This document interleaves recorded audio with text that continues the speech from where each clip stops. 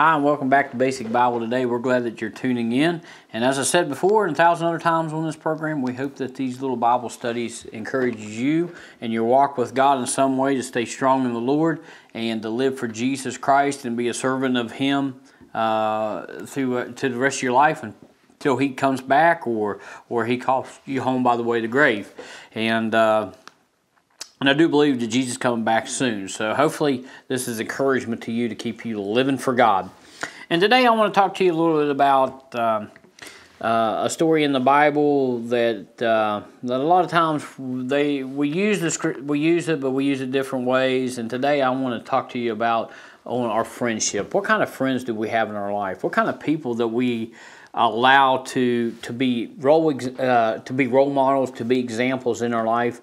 And a lot of times young people, they look to TV celebrities, they look to sports players, they look to the American Idols, you might say. But we, as we look at our life spiritually, who do we allow to be role models in our life? Who do we allow to come into our lives? Because it's a proven fact, if we allow our friends to come into our life that are not children of God, they can do damage to our spiritual walk with God. They can pull us away from Jesus Christ. They can pull us away from the things of God. And today, that's what I want to talk a little bit about, our friendships and what kind of friends do we really have? Do they encourage us to be a child of God? Do they encourage us to live for God? Do they encourage us to be what God wants us to be? If not, maybe we need to back up and consider what kind of friends we really have. Because our friends, the ones that we associate with, as I hate to tell you this, they kind of rub off on us. They kind of, per se, that they don't become us, but you can be around someone so long that you become, how do I want to say this, become acting like them.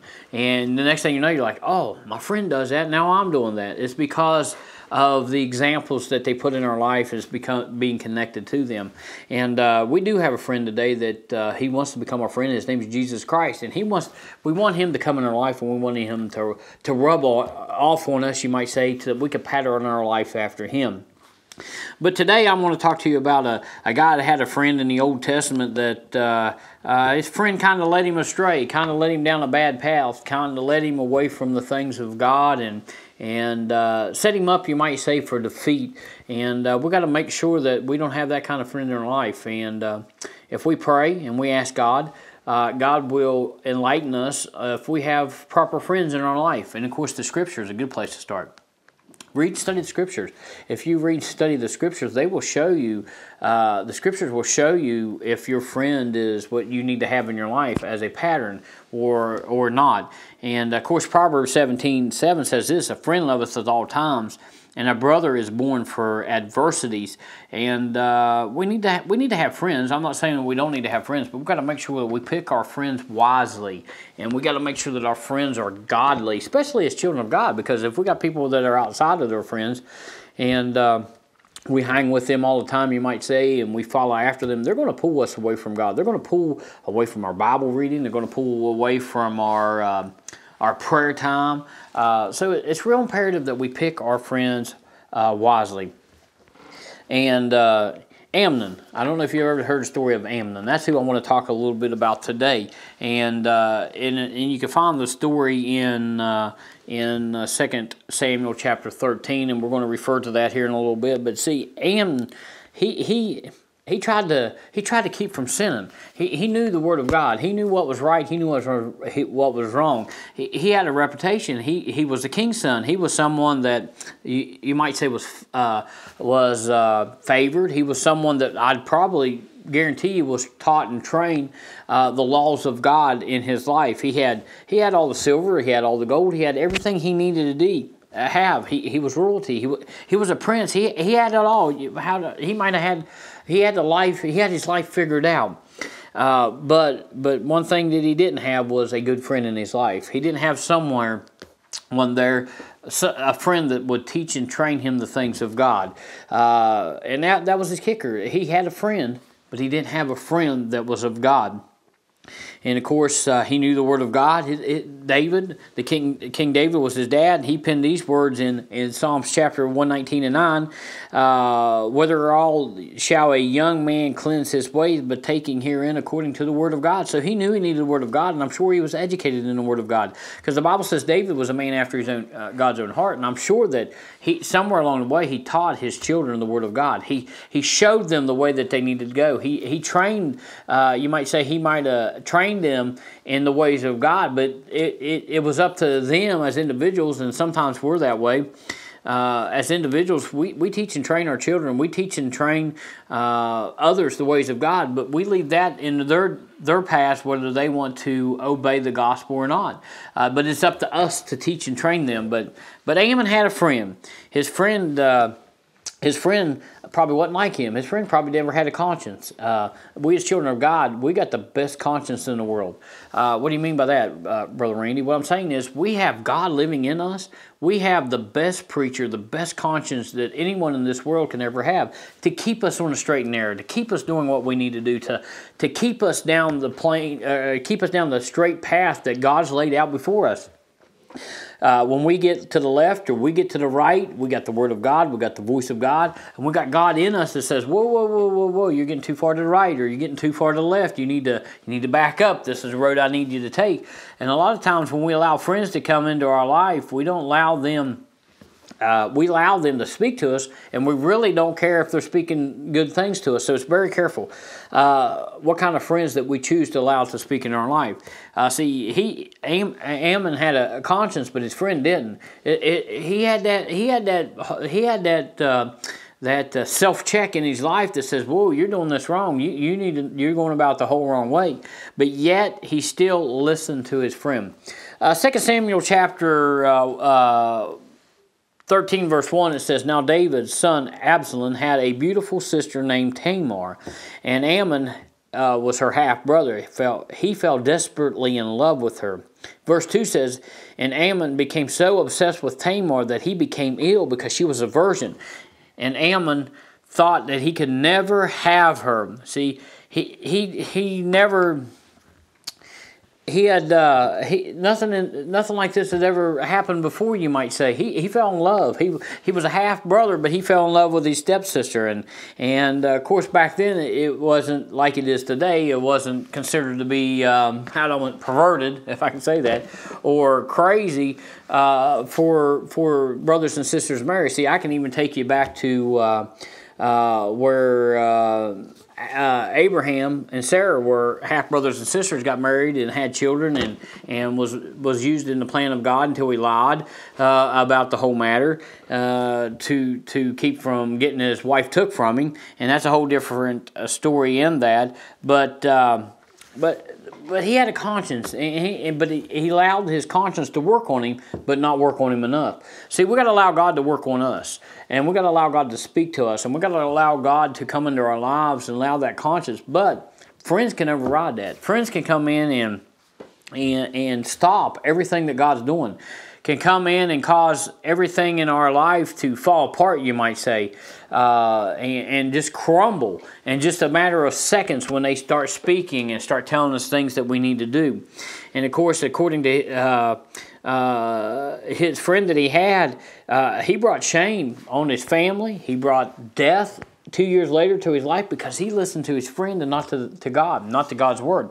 So it's imperative that when we have friends in our life, that we allow them, when they talk to us, that we don't allow them to take us away from God. Because, see, not only do we hurt others, we're going to be hurt ourselves in some way when we disobey the voice of God in our life.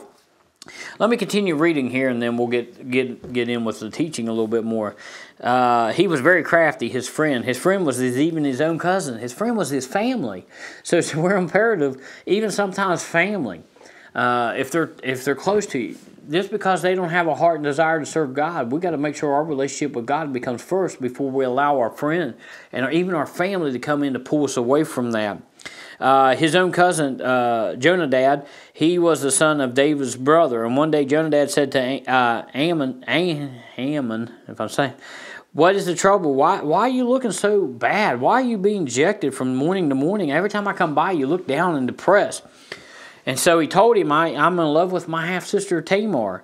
And you know what he said? Well, this is what Jonadab said. I'll tell you what to do. Go back to your bed and pretend that you're sick. And when your father comes to see you, then tell him that you want Tamar to come and fix you food that'll make you feel better. So that's what he did. He listened to his friend, and he didn't listen to his conscience. He didn't listen to God. And what it did, it brought shame into his life. It brought shame on the family, and it brought bad things into his life. And the result of his sin was this. He actually got so caught up in the listening to his friend that he actually even raped his half-sister. That's crazy. Because he decided to disobey the voice of God and the conscience that God placed in. He fell in love with her, and just like she said, if you read the rest of the story, and I don't want to read the rest of the story because it goes through the whole chapter, even Tamar said, hey, go to the king, ask the king for me. David will allow you to marry me. David will allow me to be your wife. And whatever kind of relationship they would have had if that would have happened, but yet that's not the way that he chose. He chose to do it according to the way his friend told him to do it. And of course, after that, after raping her, he ruined her life. He ruined her for good. She never had any children, according to the scriptures that I found, and she was probably emotionally scarred. And the Bible says not only that, the love that he had for her after raping her that love turned into hatred, so much that he even hated her more than he loved her. And this is not what it was supposed to be, but all because it all came down to the result of his friend telling him what to do. It all became down to the decision to follow what his friend said and not obey the voice of God in our life. We got to understand that God's voice is in our life for a reason. It's there to teach us. It's there to train us. It's there to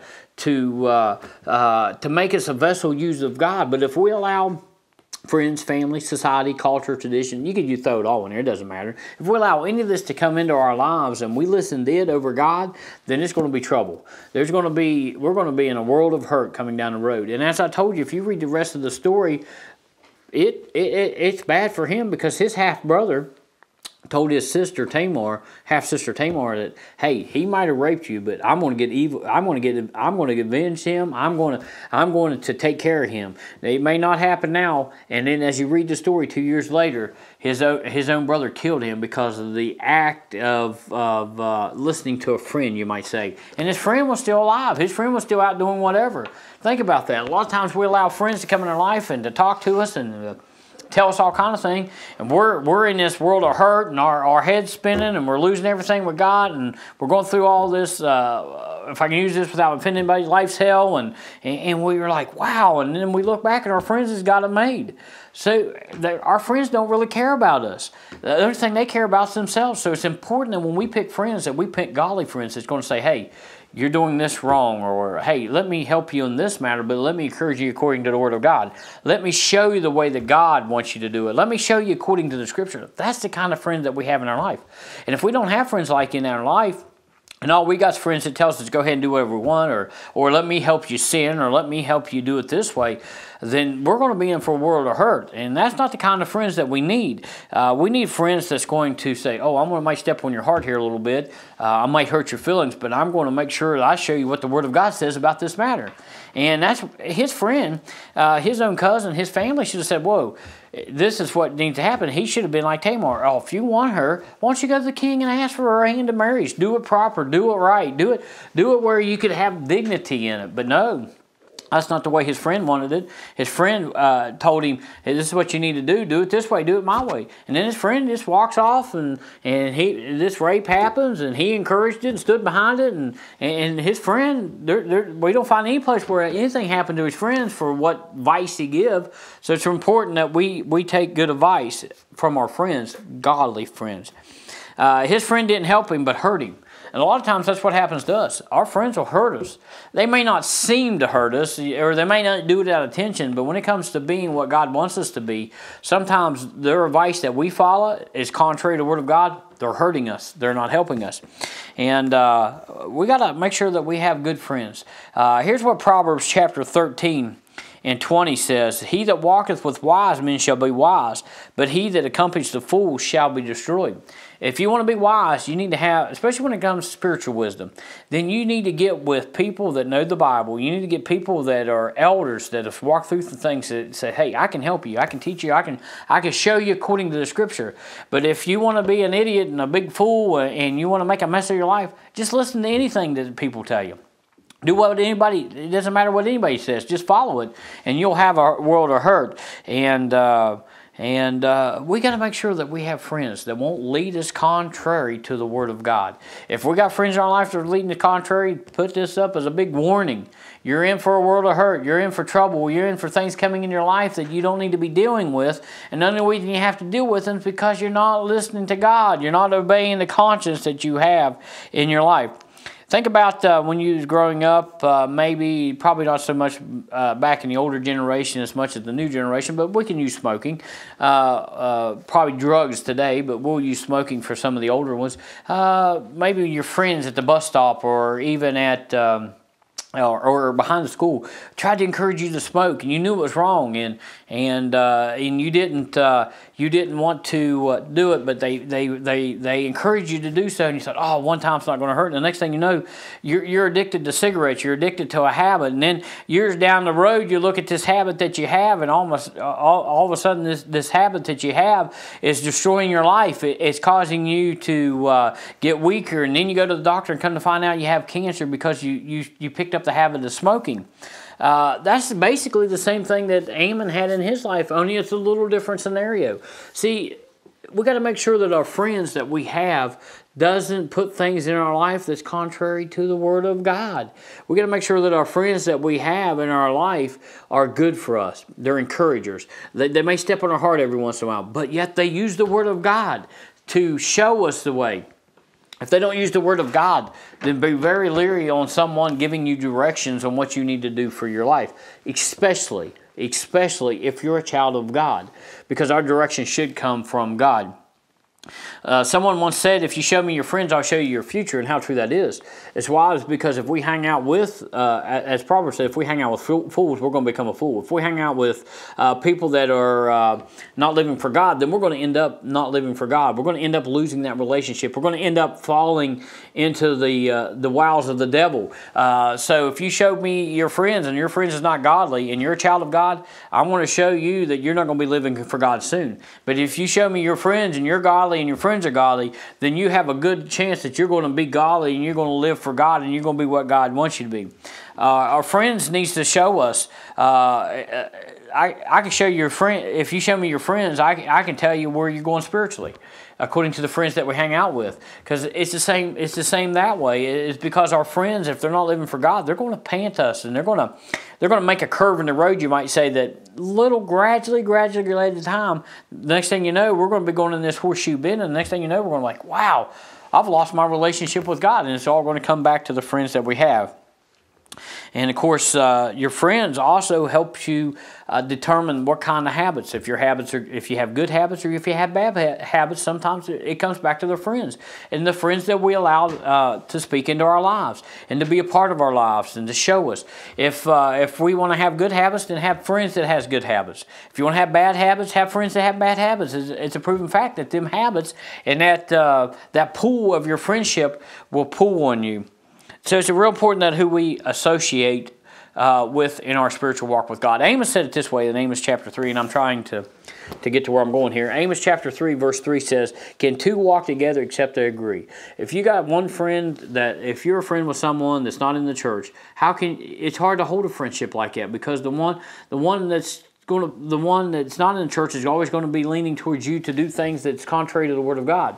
Because the proven fact is, we as children of God, we're not strong enough, and for whatever reason, we should be trying to lead them to Jesus Christ. But a lot of times, we allow that to come into our lives, and we follow after them instead of trying to be the leader and lead them to Jesus Christ. And it's hard. It's hard to keep a balance. I'm not saying not have outside friends at church. I'm not saying that. We just can't let them be our priority friends. We can't let them be the friends that we go to every time we need advice, or go to them ask going, hey, I'm going through this spiritually, tell me what I need to do. Because most of them will say, just give up and quit living for God. That's the easiest thing. Just join the other side. But that's not the kind of friend we need. We need a friend that says, oh, you need to pray. Or, hey, pull out your Bible and read this scripture here. This will help you through that hard time. Proverbs chapter 28:7 says, he keepeth the law with a wise son, but he that is the companion of a righteous man showeth shame to his father. See, our friends, we got to make sure that we pick right friends when we're living, because this comes back to heaven and hell. Our friends could cause us to go to heaven, or it could cause us to go to hell, depending on what kind of relationship that they have with Jesus Christ. So it's imperative that we follow the Word of God and pick our friends wisely. Put people in your life that's going to encourage you. Put people in your life that's going to show you what way you need to go. Put people in there that's not afraid to tell you, hey, if you're living for God, you need to do it this way. If you're going to be a child of God, you need to base your life off the Word of God. That's the kind of friends that you need to have if you're going to be a child of God. Proverbs 29:3 says, whosoever loveth wisdom rejoiceth his father, but he that keepeth company with a harlot spendeth his substance unwisely. In other words, if we go out there and we run wild with our friends, we're going to waste the things of God that we have. We're going to waste what God has given us. And we don't need to do that, because if there was ever an hour that we need to be a child of God and stand for the things of God, it's now. There's people that's waiting on us to stand up. They're waiting on us to be their friend and to teach and train them the things of God. So when hard times come, they say, oh, I need to turn to Jesus Christ, or I need to come to church, or I need to pray, or I need to read my Bible, or I need to have a relationship with God, or I need to have the Holy Spirit in my life directing me. That's what they're waiting on. They're waiting on us. But a lot of times we allow our friends to destroy us when we should be building them up by being a child of God. Matthew chapter 12 verse 33 says, either make the tree good, his fruit good, or else make the tree corrupt and his fruit corrupt. The tree is known by his fruit. Now, see, that's how people know us. They know us by the fruits that we bear. And if we allow people to come into our lives that are foolish and they're not living for God, then we're going to bear that fruit. And they're going to look to us and say, what kind of child of God are you to bear this kind of fruit? They want us to see the things of God. They want to see love, joy, peace, long-suffering. They want to see that kind of fruit. They don't want to see bad fruit in our walk with God, because we allow friends to come in to pull us away from that, or pull us away from reading God, or reading the Word of God, or talking to God. They want to see someone that's strong. They want to see someone that's grounded, but we can allow our friends to do that. We really don't understand the magnitude and the pull that our friends have in our life, especially when it comes to living for God. There's an old statement out there, and something probably heard it several thousand times, but it says, birds of the feather flock together, and how true that is. If you're a child of God, you better be flocking with the people in the kingdom of God. You better not be trying to flock with the outside, because if you flock with the outside people, then you're going to find yourself on the outside of the kingdom of God looking in. You're going to find yourself losing your relationship with Jesus Christ, and you're going to say, how did this happen? It's the friends that you picked. It's the company that you wanted to keep. It's the ones that you wanted to rub shoulders with to make you feel good, to look good, or whatever. I'd rather have very few friends that I knew were living for God that I can call friend, that will encourage me, than to have thousands of friends out there that tells me not to live for God. Because it's all about our relationship with God. It's all about our salvation, and that's what we're talking about. It's about making heaven our home, or ending up in the flames of hell for all eternity. And sometimes our friends can do that. Sometimes our friends gives us poor counsel. It's a proven fact. But when it comes to living for God, we've got to make sure that we have friends that are mature, friends that know God's voice, friends that know God's Word, that will show us what way we need to go. And of course, talking about godly friends, they will lead us the right way. They'll lead us in the way we need to go. But when we have bad friends, they'll help us have bad desires. Let me put it that way. Or they'll lead us in a direction that our desires goes from the kingdom of God to the desires of this world.